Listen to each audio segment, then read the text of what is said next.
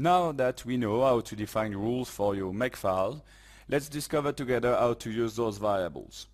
We're quickly going to see that certain names will be complex to write, will have to be dynamic or be created from something else.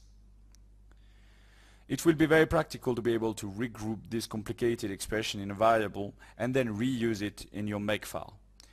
The syntax for variable is very simple.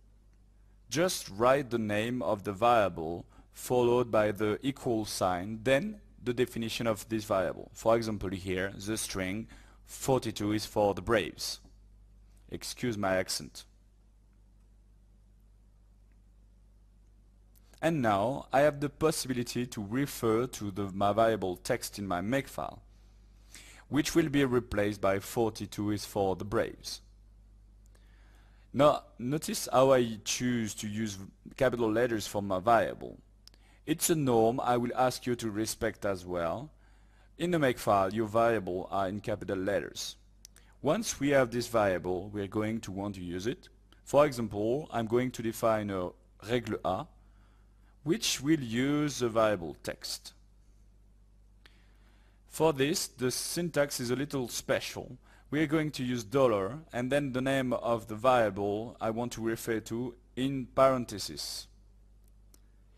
This way, by reading règle A, the command make will know it has to replace dollar parenthesis text by 42 is for the Braves.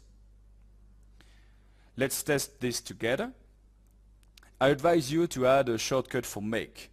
Know that if you invoke make without arguments, the first rule encountered in your Makefile will be the one used. It's practical behavior to use for your default compilation rule. In my case, the first rule of my Makefile being règle A, if I invoke make without parameters, this règle A is the one that will be executed. Proof, echo of my variable text that will be replaced by the string 42 is for the Braves. We can see that the display on the line below corresponds well. Evidently, we can do so much more complexity with my Makefile variables.